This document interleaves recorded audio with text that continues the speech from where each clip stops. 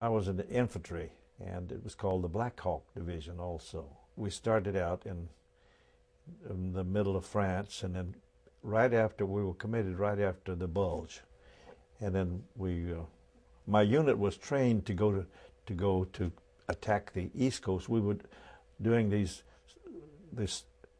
doing maneuvers with the Marine Corps and the Navy, and of course the Army. And then Eisenhower felt that there was need for troops in Europe, and that they needed another division. So they called our division over there to go to be in Europe.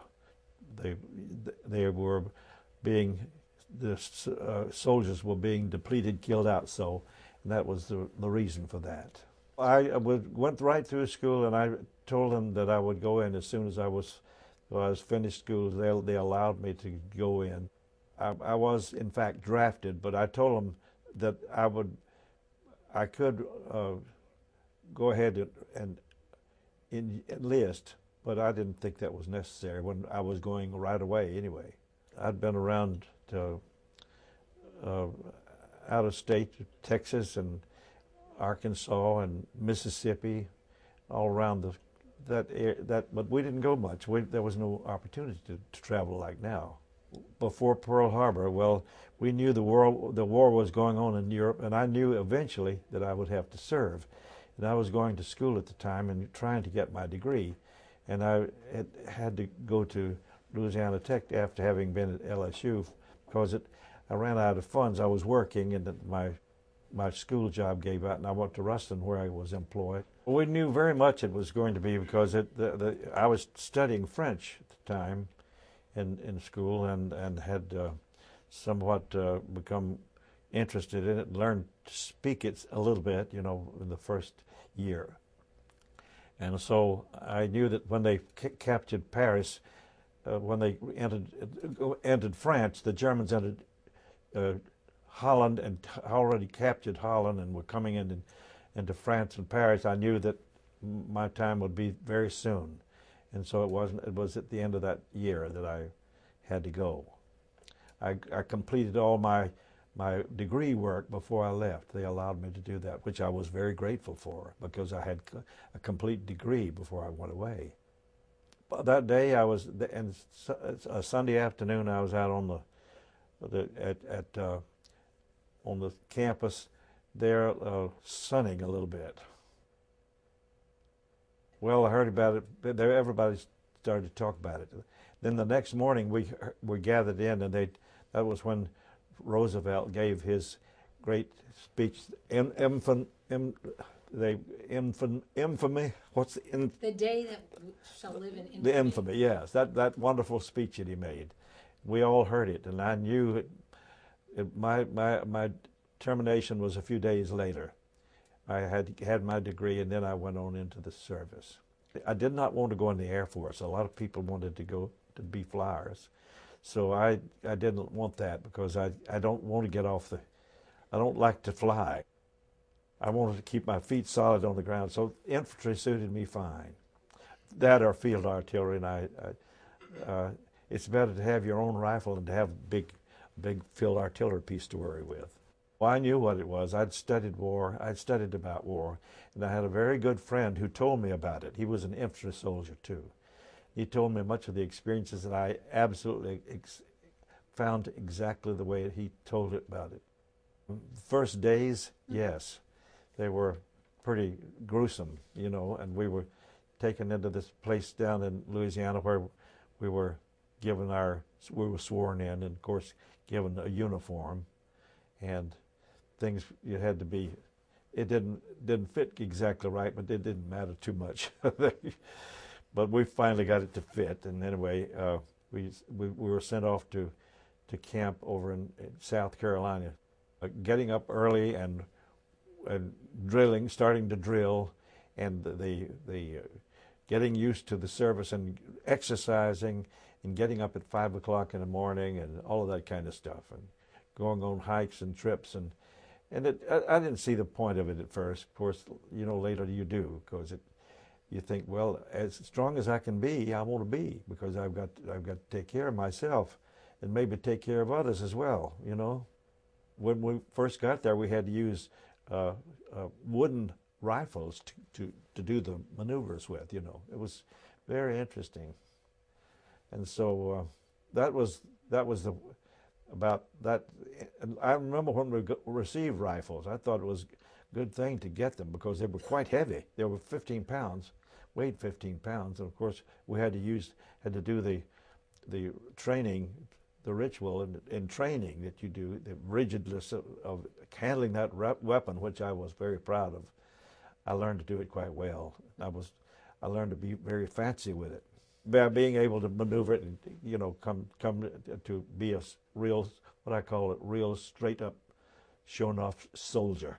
They sent me to Fort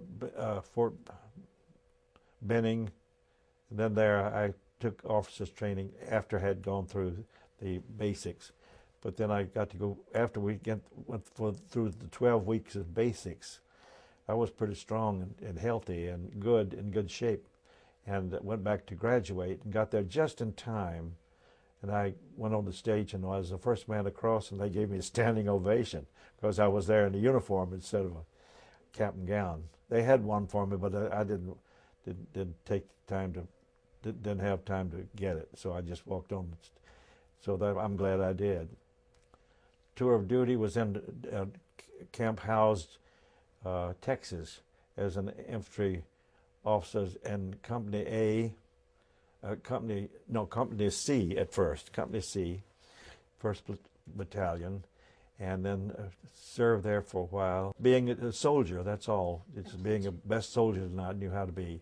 Being the best officer at that time that I knew how to be. We went to training in Louisiana, and from there back and all down through Louisiana, and from then on we went to Camp House, Texas, where we walked all over Texas, I think, marched all over Texas, especially North Texas and Oklahoma.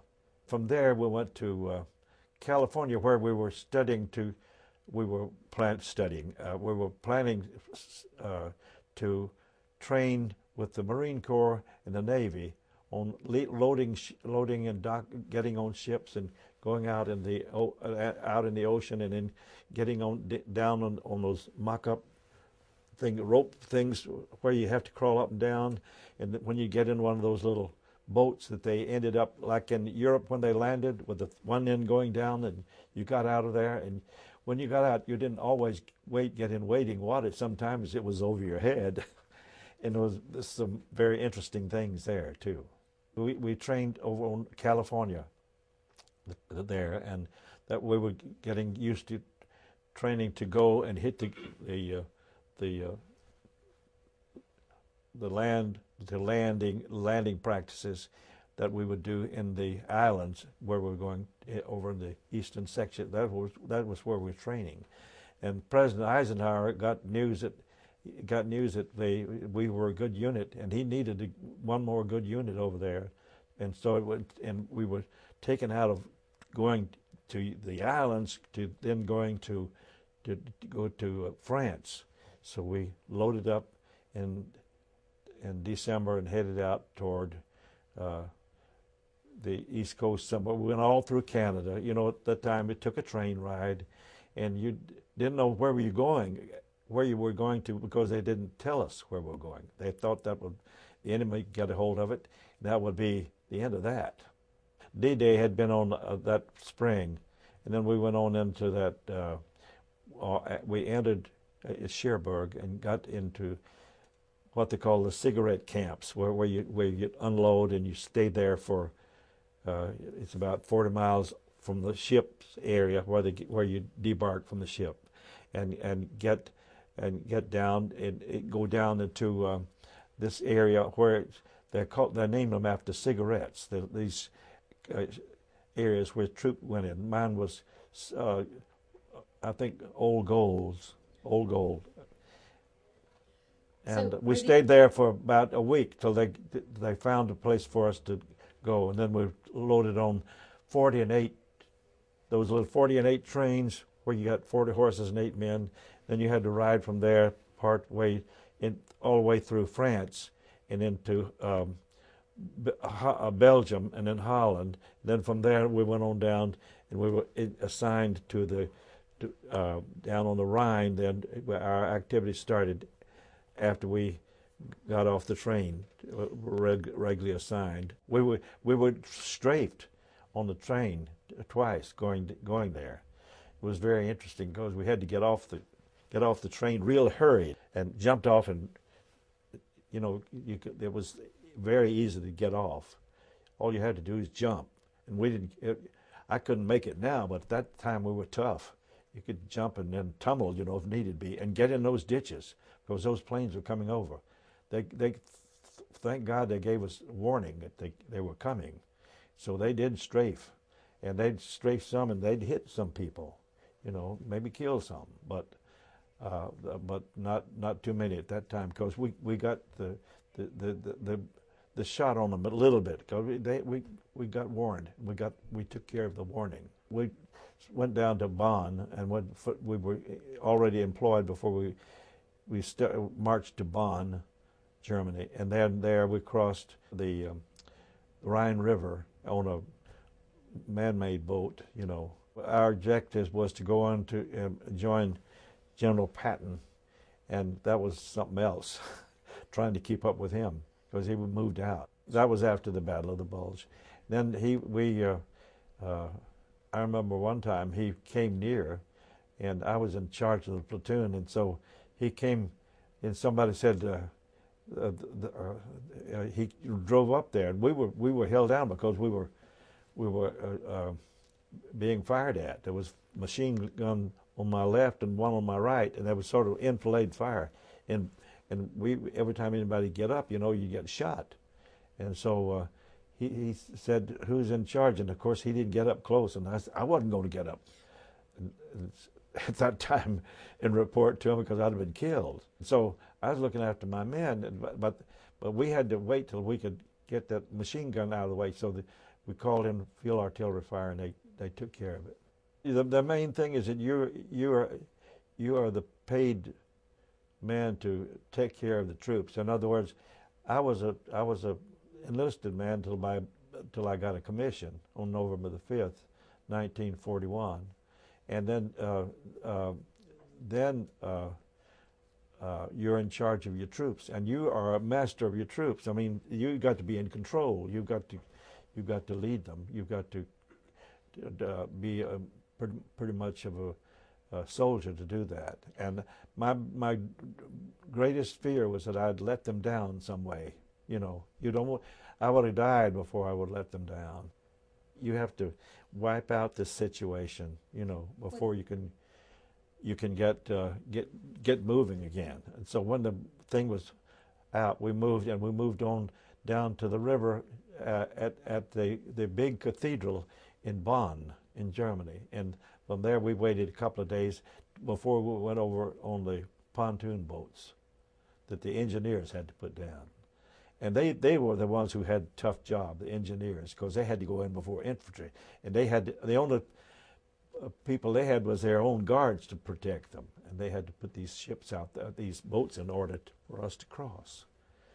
There was one bridge at Remagen, but no one could get on it because they were heavily machine guns were pretty heavy there, machine gunning, and people were getting killed right and left. So they put us across our own boats, made a bridge across there like that.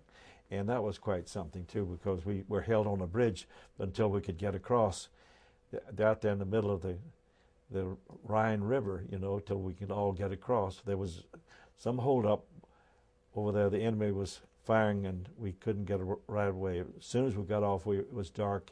We traveled all night walking just as fast as we could, and we got through to a little village somewhere and stopped for the night. And we were being fired at all the time, and we sent out.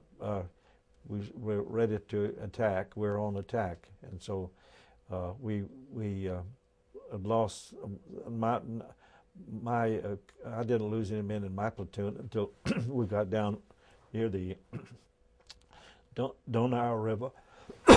Excuse me. It's called the Blue Danube, and one of my men was hit by a field artillery piece, an 88. Hit him direct, and it just tore him all to pieces. You know, that was very sad. You're on one side, and this young, handsome lad was over there, and he's just blown to bits. You just be the boss, and you are and do what you do things a lot of times that you would not ask them to do, or you commanded them to do do something. They didn't mind doing it for me because they knew I'd done it before them, and I had protected them and the best that I could. And my greatest fear was that I would do something stupid, and you know, it's easy to do something stupid. It really is, and it's not really stupid. It's just your greatest thing is the weather, the cold weather. You're freezing, and your mind is not all exactly right, and you're mad, and you're angry, and you can easily make mistakes, and get people killed by your own not being able to be there in the right place, or being able to take care of an enemy machine gun or something like that. You just have to depend on runners and that kind of thing, somebody back and forth, more or less in a group, and you know, have to send messages. If you're down, you send messages to them, and they and sometimes you have to get out and run yourself. If you can't find a person to do something, you have to move out yourself. That is, you're on the ground. You know, most of the time, and when you have a fighting situation, you get up and advance, you know, and attack as you can, and you have to hurry up about it. But we got across. Everybody got across fine, and when we got over there, we got rather in our position again, and we marched on in a flank formation down to the next time where we had an attack. But one of the attacks that I remember, we were down on the Biggie River. That was after we crossed the Blue Danube, and it was our company commander, something happened to him, and so anyway, the fellow in command didn't know what he was doing. He said, somebody's got to go across this little river. It's called a Biggie, B-I-G-G-E, Biggie River. And so it was not really a river. It's about a stream like this, one of these streams around here. Not very deep, thank God, but it was frozen over, but deep enough. And it was over my head, but I said, come on, second platoon, we'll lead them across there. So I started in this, going down this water, in this icy water, and breaking the ice as we go along. And it was over my head in a couple of places, but I got across, and was a fellow who wasn't able to swim. And I said, come on, hold on my hand. You had your rifle, and you had your pack on, and you were guiding this lad on through. He couldn't swim, and I was holding him up, and I finally got him over, and I waded on over across, got across and him across, and then the rest of them, I told a big sergeant along, stand up and help the rest of them across, and I got over there and established a beachhead on the other side, and we got over there and finally got into our positions. And then I was glad because after we got over, they started to attack us. I guess that was my worst time in the whole time. That whole night we had to be there, you know, in that freezing cold with these wet clothing on. There was some embankments, any kind of enfilade, any kind of weather, any kind of little sink or any place like that. You got into it till you could find your way. Then we found foxholes that had already been dug, and we landed. We got our troops, my platoon, settled in those.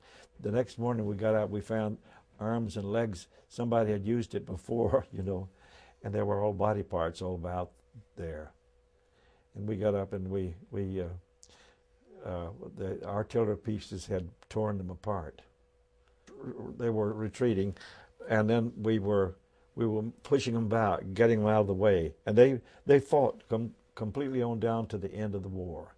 Then we knew the war was coming, the end was coming close, because they started to, the troops were surrendering and coming in big groups with their hands up high, you know. And you have other people in my position, and I never thought anything about what I was doing. I always just thank God that I was able to stay alive, and that I didn't goof up, and I protected my people by leading them in the way that I should have, in using good tactics as well as I could, and that I had been trained to do. And that was the thing that helped us to get through it.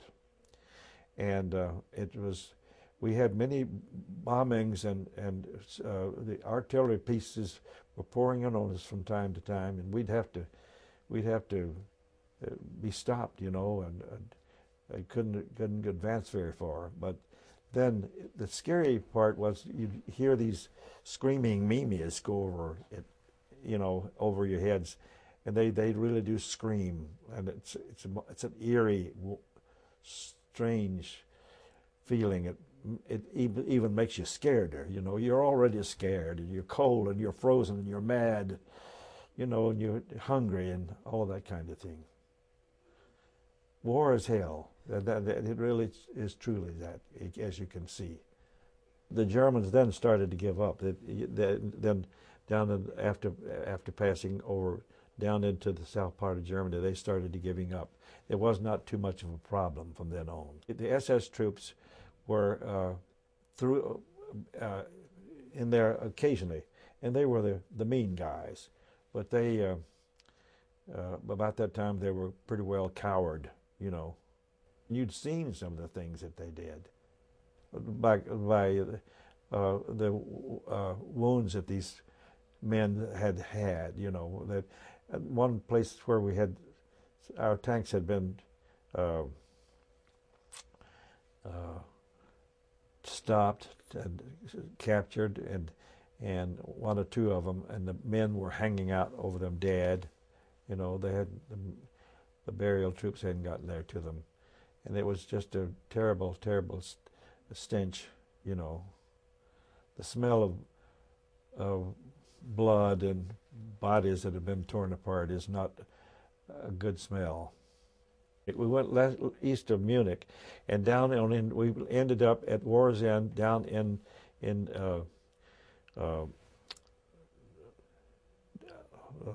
Salzburg in Austria. We got way down there, and that was a great day when the war was. We knew it had ended, and then 2 or 3 days, but we kept on going until we got down there. And when I was there, we were there 2 days, and one person out of each regiment was called to go to what I considered was an R&R, rest, and it was a school actually. They were going to send us there to do some training for a school that would be conducted by American troops in Europe, in Germany. And anyway, we went to these lectures, but and that was at Paris. We were sent to Paris.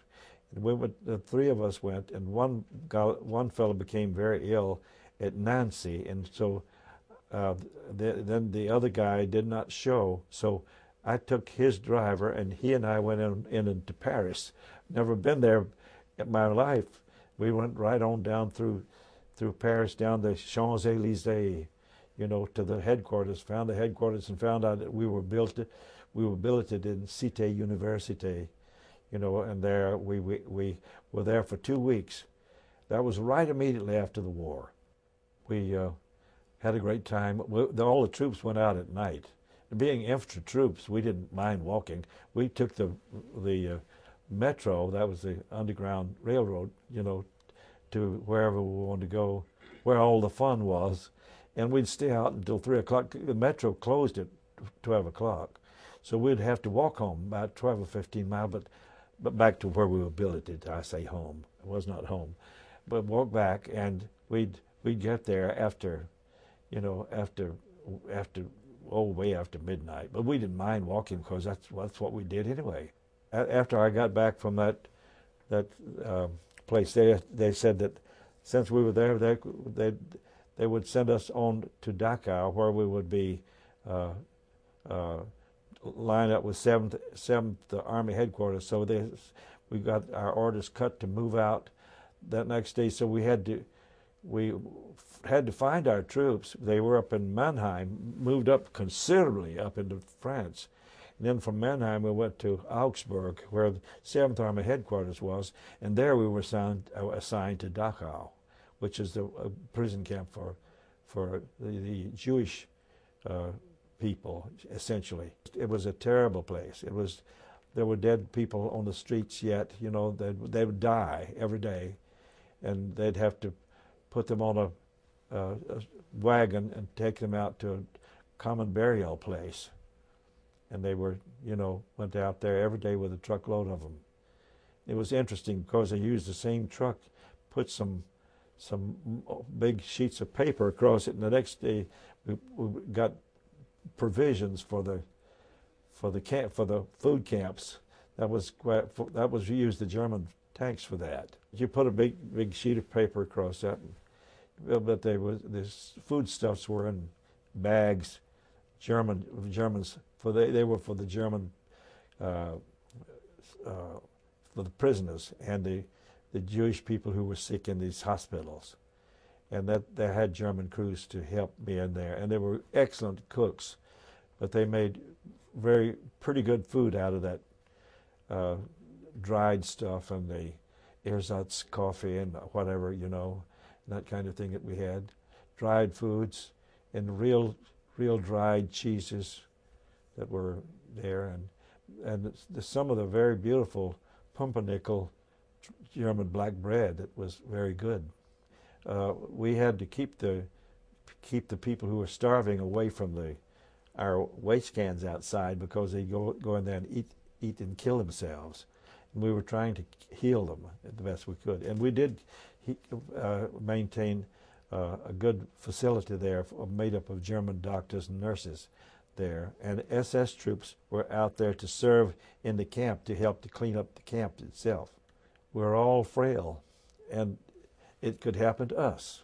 Americans could be easily, look what they're doing down there where they're fighting now. All over the world, there are people being mistreated, being harmed, and being split open and shot at, and their heads cut off, and beheaded, and all kinds of things that they do. But there in the compound in Dachau, my unit then had moved on. They went on and went to the States and got furlough, and then about 3 weeks off, and then they reunited and went down to the Philippines, and they were being prepared, as we were going over there to prepare to hit the islands, they were being prepared to hit Japan. And they were very glad when the big bomb dropped, because if it hadn't, they were going to have to be sent to Japan, and they would have been wiped out, and they know they would, because of what happened in Europe. I'm so glad we dropped that bomb, because my dear friends and the people that I had served with would have all been dead, and they were in favor of it. Of course, there are others would be. There are all kinds of arguments for it and against it, but our troops were for it, because they would have been killed. And I think you would be for something if you could save your life. It's just that simple. Life is very precious to us, I think. And then when the war was over, when I got home, I stayed that year until the rest of the year in Germany and at Dachau, and helped serve and clean up that. And we did a pretty marvelous job of bringing a lot of them to health back, but not totally, of course. We'd lost so many of them. But when I went into Germany, the first day I went in, I'm talking about at Dachau.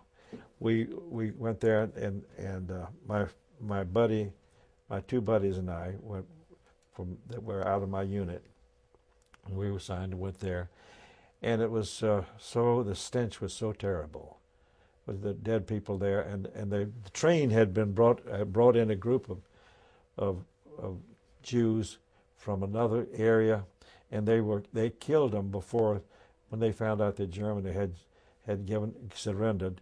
They killed them all on the train. The Germans did, and they left them there. And we didn't know it till we got there. We had to get all of those out of the train, and some of them were on top of the train. We finally had seen. My job was essentially to provide food. I had to go to Munich with American trucks to get American foods for our soldiers who were there in charge of the details. You get used to it a little bit, you know. It took me a whole week. I couldn't eat a thing, you know, and I was 28 inches in the waist when I got through. I could not eat. Just was not. The stench was so bad. You had to get so inured to that smell, I guess. And finally, you know, you can't get it out all at once. As much as they try to fumigate and do all the kinds of things they did, it's just there. You could not live there and not know that was going on, because the trains and the stench of the thing was still there. It manifests itself, and this could just blow over. There's a big brick wall there. Was about 12 feet high, you know, and in the entrance it had a little sign: Arbeit macht frei, work makes you free. So when you come into that camp, you see that those people their work did not make them free. They were, and the crematoria there they had burned as many of them as they could, and at that place they had the little tents where people were sent in to be. They told them they were going to have to take a bath. To remove all their clothes, men and women alike, in the same thing. They'd put them in there and then turn on this gas. Had a little thing at the top that turned, leave it on, and then of course, in just no time they would be dead. This poison. There were all kinds of poisons, the gas containers around, you know. After Dachau, it was to return home, you know. I was there for a year, and then you get into what they call a pipeline, and that is your name comes up 2 or 3 months ahead of time.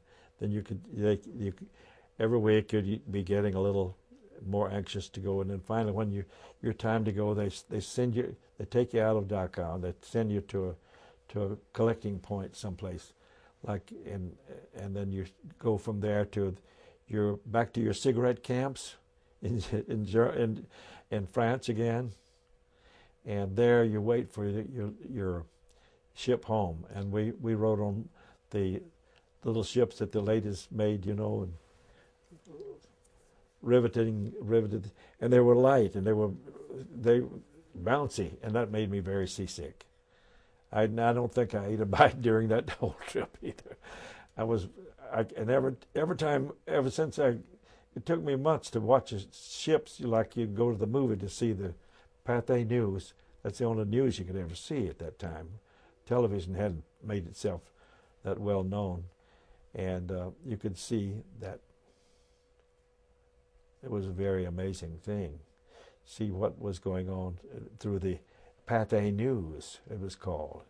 And those ships would, you know, see them. I'd see them moving along, and I'd get seasick just watching this. So when I got there and got out on the ground, I reached down and kissed the ground, the old dirty street there in New York City. I'm so glad. It was a beautiful spot in the USA. We had a formal discharge when we got back about April of 27th or 8th, somewhere along there, back in Camp Shelby, Mississippi. And then you were a gentleman again of the United States civilian life. Well, not completely. You maintain your sort of a status of, if you're needed, you could come back. But they never did need us. But I didn't think they would, but I was, just sort of visited around and visited my folks and had a little fun, and then got a job, and then worked for a while, and then decided to go back to school, which I did. It was wonderful. They got all my books, and bought my books, paid my tuition, didn't have to pay a cent as far as that's concerned. But then after I got out of that, I graduated with a master's and then went to teach at Hines College in Mississippi, junior college there, and high school, and I enjoyed that very much. Not right away. I went a master's and then worked at Hines 2 years, and then went to Susquehanna and worked 8 years there, and got a job in Georgia, and that's when I came to Georgia. The space thing, and it's that the things that it has developed for us, the things that we made use of because of space, surgeries and that kind of thing. I have a little pacemaker right here, and had it not been for space, I don't think I'd have had it. There's that kind of thing. People, and there are many, many blessings that come from the space thing, and of course television and computers. Oh my, had I had a computer going through school, and cell phones, they're almost obnoxious, with going through the stores and hearing someone talking behind you, and you turn around and you say, "What?" And they're talking to someone else. Well, one thing, it proved me to be a man. I proved my manhood, and that gave me a lot of confidence. And I just never, I had the confidence to go in and just feel as though I could take charge, if I had to, of any situation. And sometimes you do really have to do that, as you know. And I was, thank God, I was successful in doing what I did. I went to school and worked very hard, and studied hard and worked, and went to all kinds of workshops and that kind of thing to make myself better in my profession and teaching. And then I met Janet, and of course we married, and of course we were in the same profession, so music has been my life, except for the military, and that was almost, it was like a blackout from doing anything. Anything that I did in the military was nothing at all like I did in civilian life. A hero is a person who does more outstanding things than I did. I just walked the walk and did what I was supposed to do, and did it to the best of my ability. And I didn't get hurt or wounded or killed. The people who got killed, they were the heroes. It was real. It was real. It was tough. It was war. It would actually existed. It was a thing that that impacted my life physically and mentally. It's left me some thoughts that some things that happened that I just soon blot out because of the horrors. And that's what I tried to do mostly. I couldn't give a very comprehensive thing this morning of actually what we did, because I've blotted out so much of it. Because of the war itself, the fears, the weather.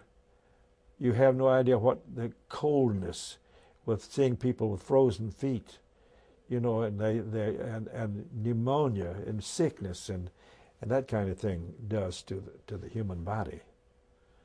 And that is, I was, thank God, I was able to maintain that, and all of my parts with me. I wasn't wounded at all. So many of my friends were killed and wounded, and I didn't have any of that. I wouldn't call myself a hero because of that. I was just God protected, that was all. Some wars are necessary, I know that. But they're necessary, and that was a necessary war.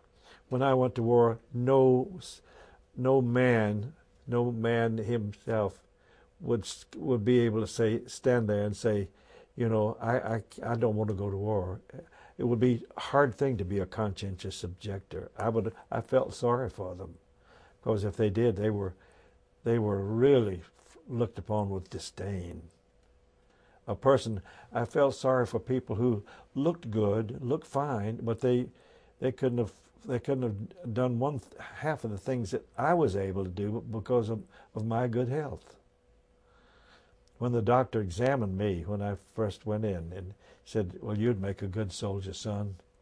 Go for it." And I said, "I'll do it. I'll give it my best, with God's help." And that's what I did. The hope for America is to still keep our faith in our abilities to each other, and to speak, to do this in truth, not to go out and declare a war when there's no need for a war. And I personally feel that this war was not needed. It was not necessary, and we were lied to about it. And I say that was terrible. We're in it, and we're going to have to get out of it. And I say stay the course till we get out of it, and get back, and stay the heck away from trying to get into everything else, because it will certainly happen if we don't. And yes, to keep our souls and bodies true to what we believe in and what we think, because this is still a great nation, a great country. It's the greatest I've seen.